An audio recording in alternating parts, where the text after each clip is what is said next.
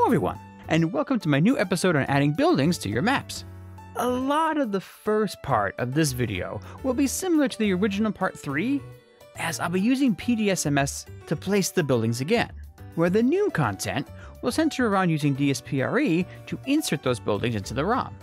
Also, as I keep saying in these updated videos, DSPRE is a Generation 4 only tool, and has more cleanly drawn a line between Gen 4 and 5 map editing.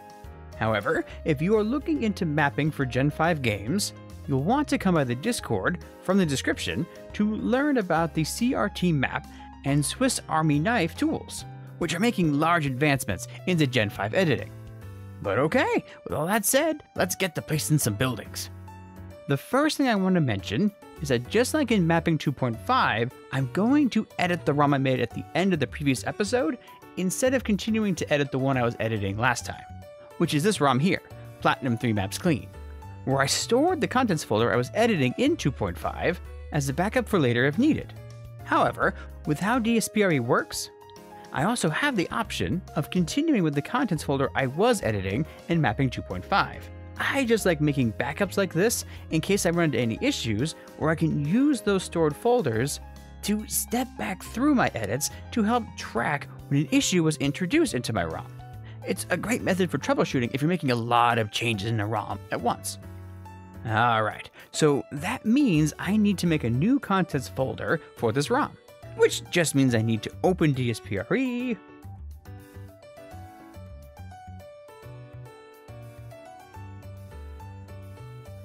open my new ROM, and bam! There is the folder I needed. Easy as that. Okay, now that I have that, I can switch to PDSMS 2.2.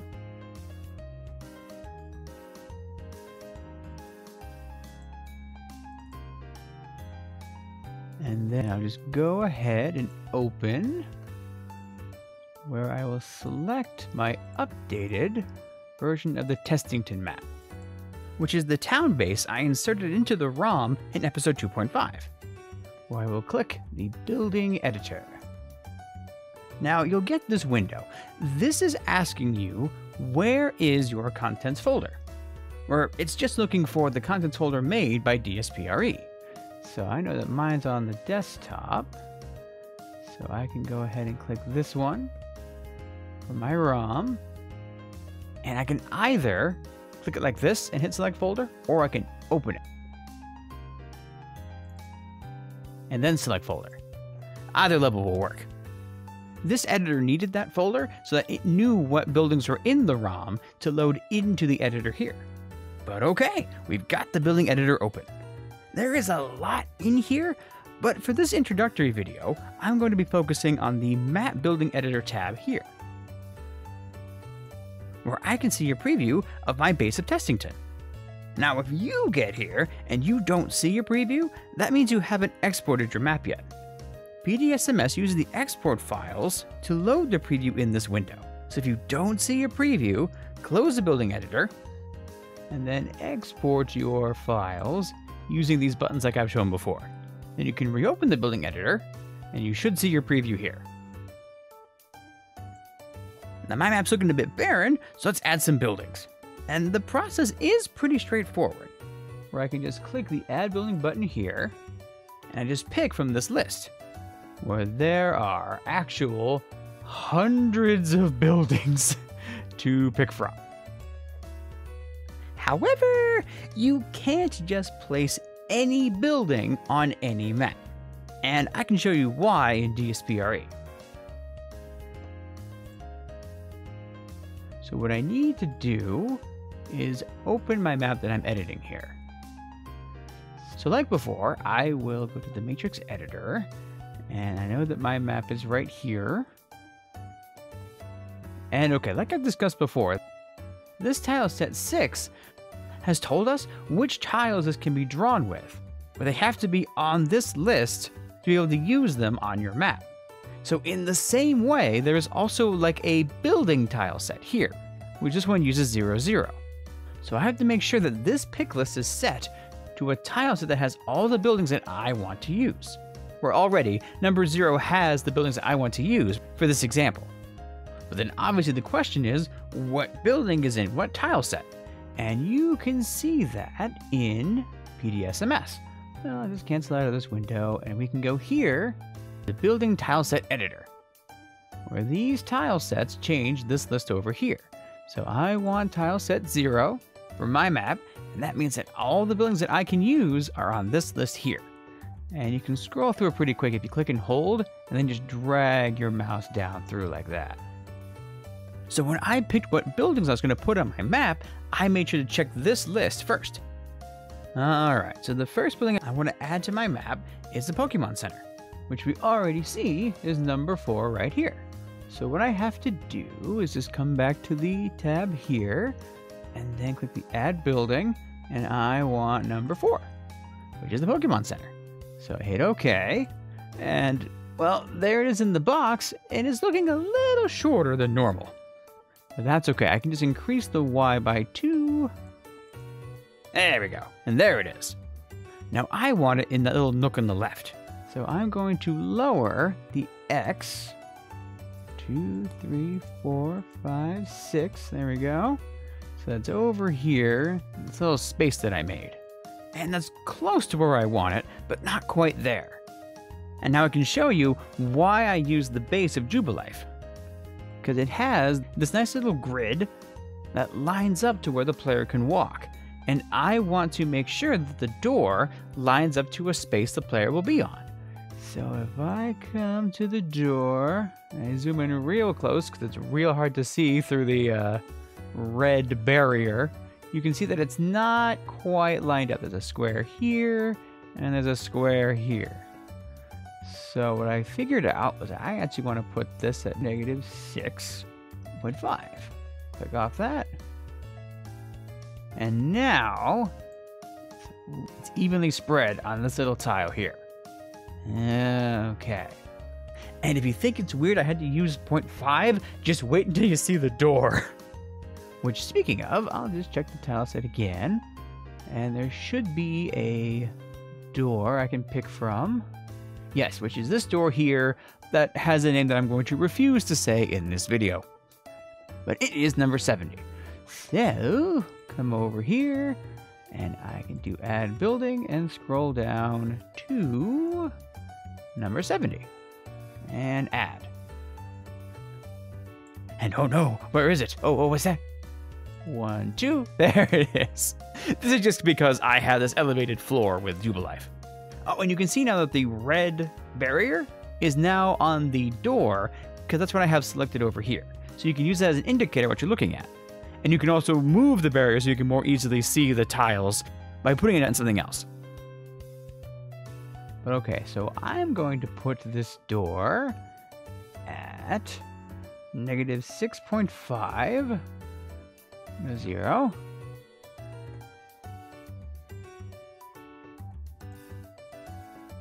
A Y of 2.039 and a Z of 1.1. And click off to a different field. There we go. And now it's all snugly inside the door. Okay, so with that, let me try to add the rest of my buildings here real quick. Where these will all be buildings that I know are on the tile set over here. So my next one will be building number 5, Pokemart. I can zoom out, which by the way, I'm using the scroll wheel to zoom this way. I want to make sure I mention that. Okay, and yet again, 2 on the Y. There we go. And this one will be an even +6.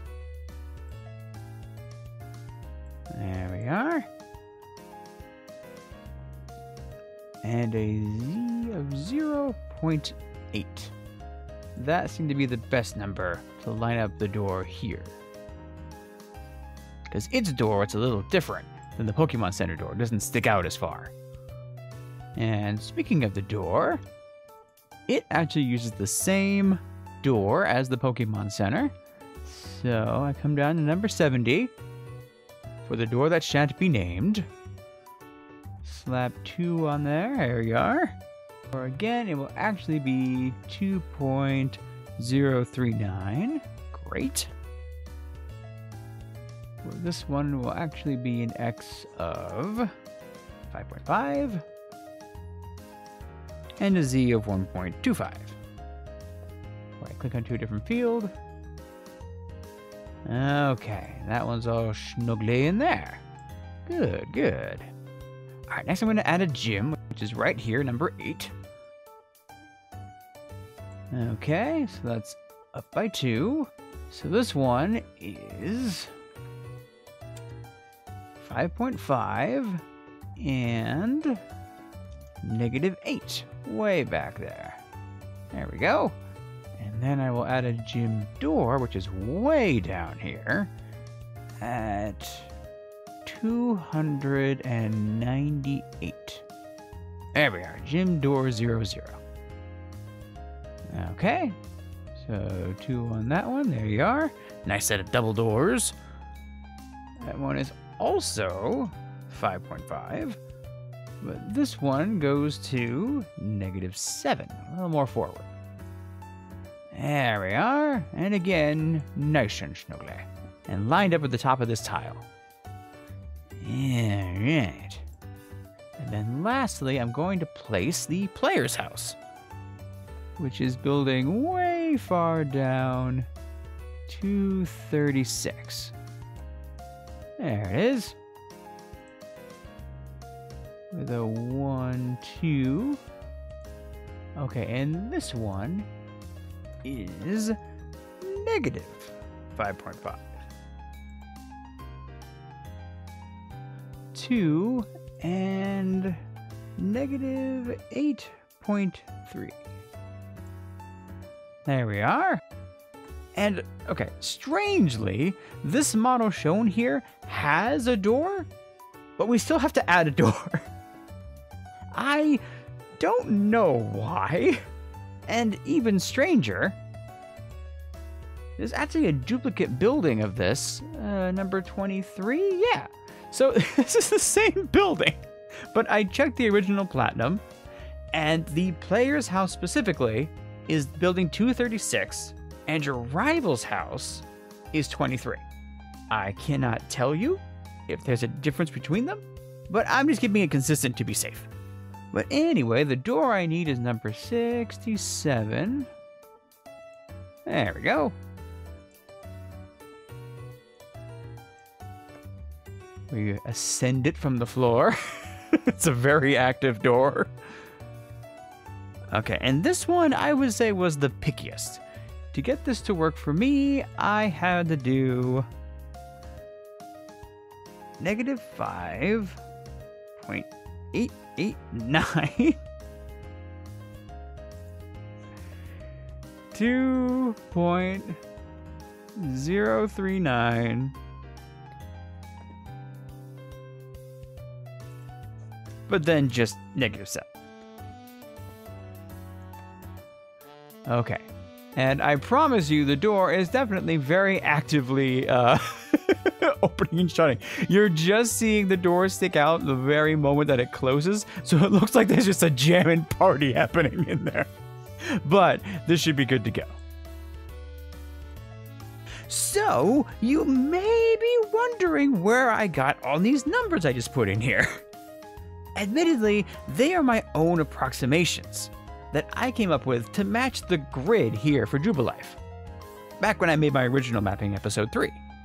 However, now that we have a more visual tool like DSPRE, you can now more easily check the default maps in the game to get a reference of how buildings are usually placed.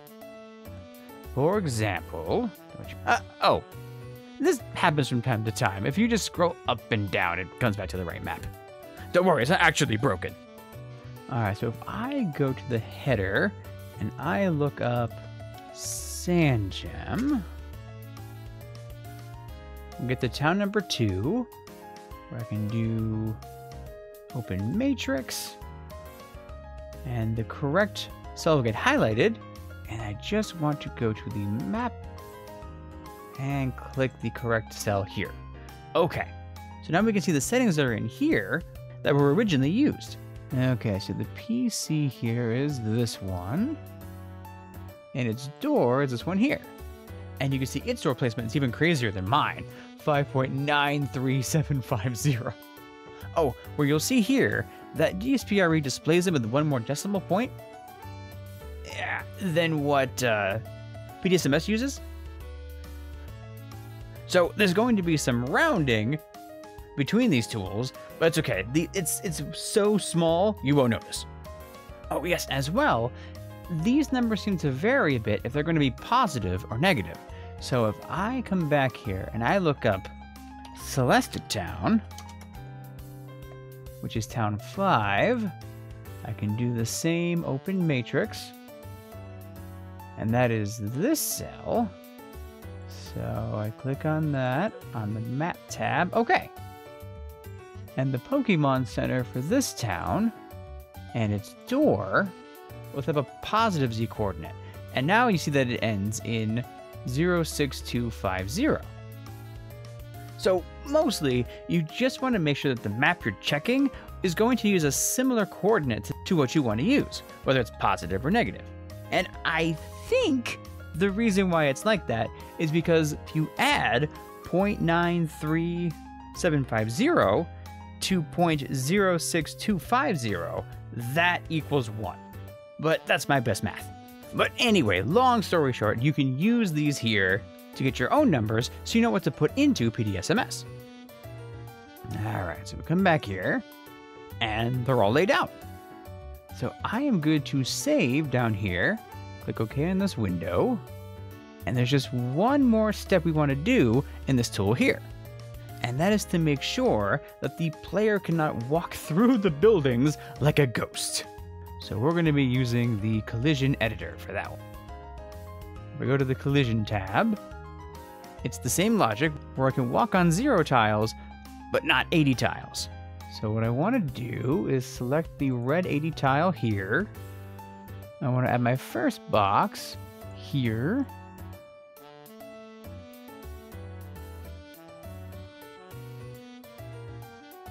For the player's house. And then I want a box here for the Pokemon Center. And one here for the Pokemart. And one here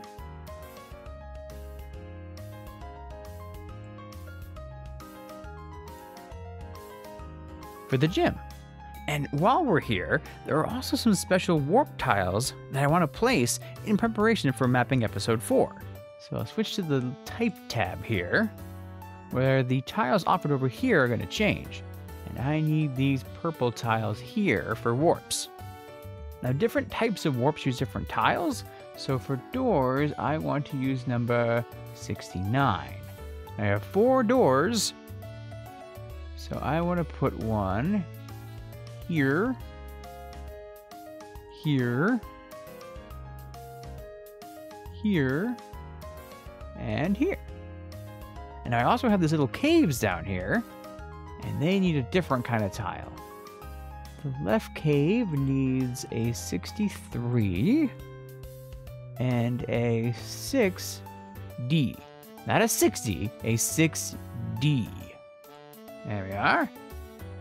Where the right one needs a 6C, just off it, and a 62, like so. Okay, I'm going to go over why I selected these specific tiles in the next episode, but I wanted to place them in this one just to show that the reason I worked so hard to put the doors in specific spots was to line up with these purple tiles, because they had to be close enough to trigger the animation of the door opening and closing when you activate the warp. So just keep that part in mind for now. And like I said, the doors aren't extremely picky, thankfully.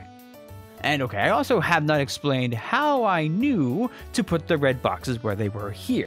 But actually, that will be easier to explain once I import my files into DSPRE. So let me do that quick. Where I need to save my changes, but there's not a save button on this window, because as it says here, these changes are saved when I click the main save button over here. So that means I can close this window and just click the button. And okay, I clicked save on the building editor before, and now I've saved my permissions with this button here. So that means that my BLD file and my .per file are both updated, and I'm ready to export. Now, nothing I did affected any of the files exported from these 3 buttons. So I just need to export the bin button here, where I just click OK, and now it's updated. Okay, so that's all ready to go, so I can get this out of the way. Go back to DSPRE, which kept the map this time. And I need to get back to Testington, which is right here. Okay, so all I gotta do is replace map bin, or I'll go into my map example folder, updated folder, into Testington, and this is the file I just updated. So I double click, okay. And I replaced this tab and this tab at the same time. So here are my changes here as well. And what's really cool is that the collision move permissions tab show the buildings here. So that's how I knew where to put my red boxes. Where the player looks funny if they walk behind the Pokemon Center, and also they are able to walk under this overhang and this overhang just fine. So once again, DSPRE made that really easy. And also, if I go to the type tab on this one, you can see that my tiles line up with the doors of each building, which is so nice. And also, DSPRE is able to draw on both of these tabs as well. Like if I change this to 80, I can just add a line right there. And then I can save the map, which is convenient. But things get tricky if you start making changes in 2 different tools. Like if I changed these boxes, but then I forgot and then imported my bin file again,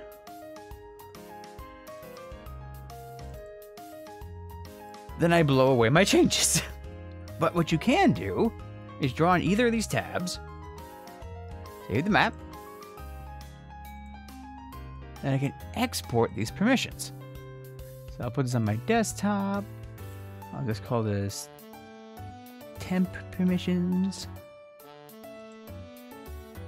Okay, and if I come back to PDSMS, you can open the collision editor and then import a permission file like the one I just put on a desktop.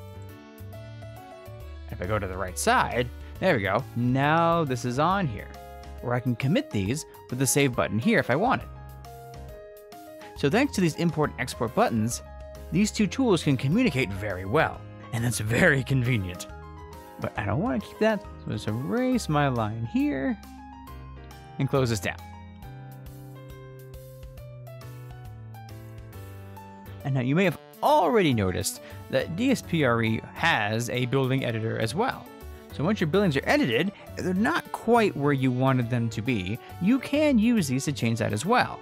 But then you have the same concern that if you change them in DSPRE, you have to tell PDSMS about your changes as well and update your bin file, or you run the risk of blowing them away, which thankfully, this tab has an import and export button as well.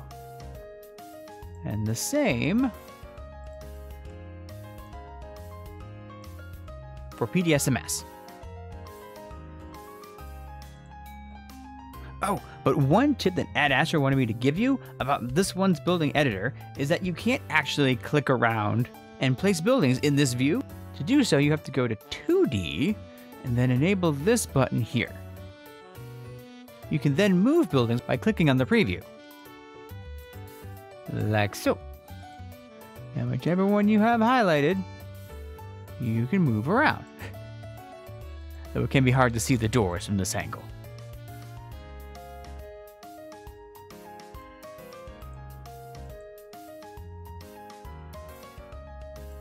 And there you go.